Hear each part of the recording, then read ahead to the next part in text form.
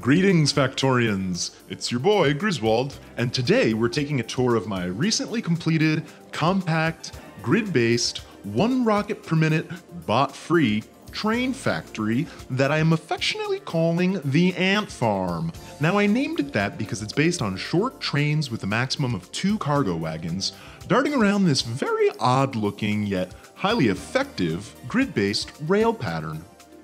Using a grid ensures that there's a path between every station and allows us to work entirely without logistics robots. Each of these production cells is surrounded by your standard 2-lane highway, but they also have a dedicated lane for drop-offs on the top left and pickups on the bottom right. With this layout, we're able to stack up to 3 trains in a waiting area without blocking the main roads. There's a 4-lane to 2-lane T-junction in between each production cell, and since we don't have quite enough room to fit a full 4-way junction, each column has a roundabout that lets trains move from one row up or down to the next. This rail system makes for some strange, yet interesting pathfinding behaviors. You might find trains performing seemingly pointless loop-de-loops. And because the pickups and drop-offs move in this clockwise direction, sometimes trains have to make 3 rights instead of a left, or vice versa. Our T-junction doesn't leave quite enough room for optimal signaling, so trains may have to wait for an intersection to clear when it's not absolutely necessary. So the system is not without its drawbacks, but all the same, this 5x4 grid is currently supporting 60 trains and consistently launches 1 rocket per minute within a 2% margin of error, free of deadlocks or manual intervention. The factory is compact enough such that every cell can fit within the minimap, and each cell is viewable in its entirety from the maximum zoom level. The size of these cells is based on a full 6 blue belts worth of throughput. If a production facility takes more than 6 belts worth of input, or puts out more than 6 belts worth of output, then it gets its own cell. For example, iron plate smelting happens in 3 cells, because we need 18 full belts worth of iron. This helps with congestion, and for a resource that's particularly popular, like green chips, we'll split it amongst 2 cells just to reduce wait time for trains. At drop-off stations, each cargo wagon is unloaded by 12 stack inserters, buffered into chests, and then unloaded onto belts by stack inserters, which are rigged to a circuit network that ensures the belts are fully saturated and without gaps. Shout out to Dyson27 for the original unloader design. I made some slight improvements, and I also made them animate in this wavy fashion, so if you're looking for the blueprint, that's in the description. Now you'll basically find a mirror image of this blueprint at the pickup stations. We need a little more than 3 stack inserters to clean up a fully compressed blue belt, so we round up to 4. None of this would be possible without the longer underground belt length introduced in the 0.15 update. This allows us to clean a full belt worth of input by splitting the belt, feeding that to 2 stack inserters, then sending the belts under the train back up to 2 more stack inserters. This pattern is nice and compact, and lets us load 3 full belts into a cargo wagon, so with our 2 cargo wagon trains, we can load and unload 6 full belts worth of resources. Now, for a closer look at the production cells. When it comes to smelting, we'll largely see the same pattern repeated over and over. 3 cells are dedicated to iron plate, 2 cells are dedicated to steel, as they each require 6 belts worth of iron plate as input.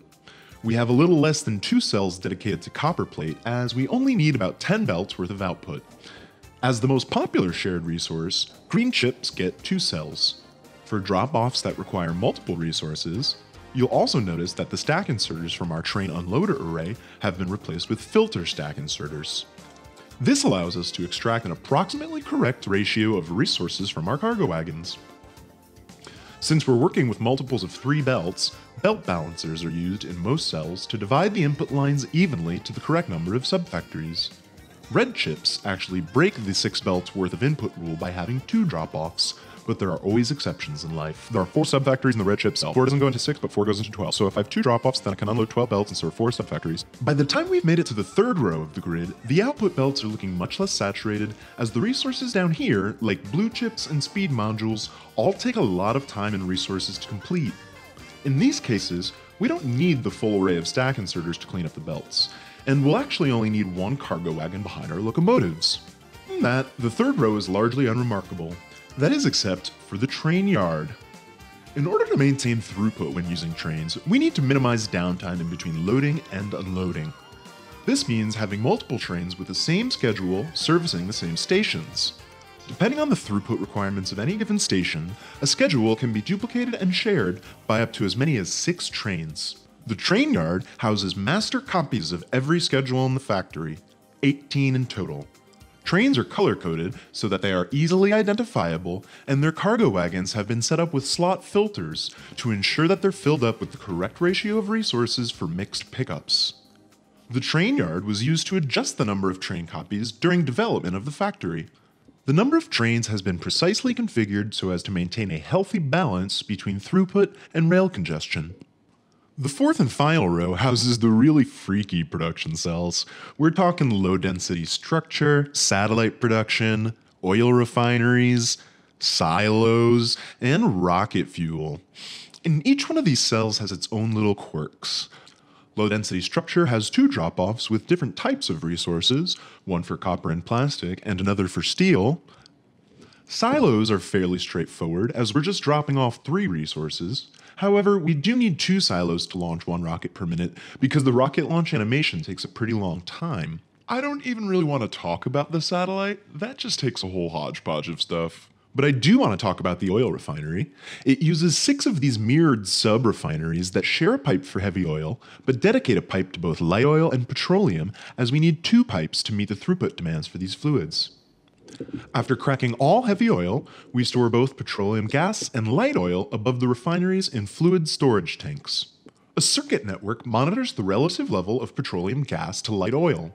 This circuit maintains a 21:34 ratio of light oil to petroleum, as we're only using light oil for rocket fuel. When the level of light oil exceeds that of petroleum as defined by this ratio, a pump turns on and passes light oil to these cracking plants, thereby converting just enough light oil to petroleum in order to maintain the ratio that we're looking for. This ensures that the pipes in our oil refinery will never be clogged up with byproducts. The oil refinery is strategically located so as to keep all of the cells which require fluid products within a reasonable pipe's distance. This way we don't need extra trains towing around fluid wagons, causing further congestion.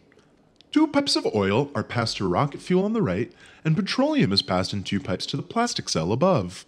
Another petroleum line goes to sulfuric acid at the satellite production facility, which is largely used for batteries, but the rest of it is passed upstairs to blue chips.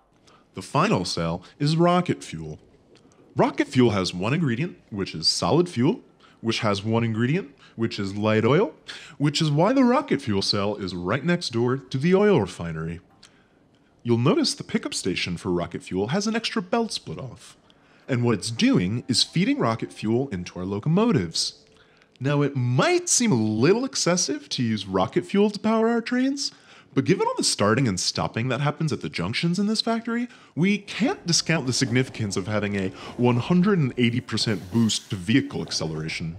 So, for the most part, rocket fuel is consumed by rockets and satellites, but the rest of it is ferried around the factory, dropped off at strategic locations unique to each one of the train schedules, and passed into the locomotives as they stop at the adjacent stations.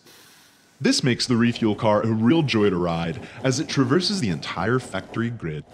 Now, before you get too impressed, I did use the creative mode mod to build this factory, but it was designed such that everything here would be possible in vanilla. The creative mode mod allows me to use this as a stand-in for power plant, and ore comes from these duplicating provider chests. Fluid comes from infinite fluid sources, and each of these raw resources are placed outside the main factory to simulate a trip into the wilderness. It would probably take thousands of hours to construct this all in vanilla, let alone design it, and I've already spent a lot of time on this factory. So, with that, I'll leave you with a time-lapse of one of my favorite intersections and bid you adieu. Thanks for watching, and keep on automating.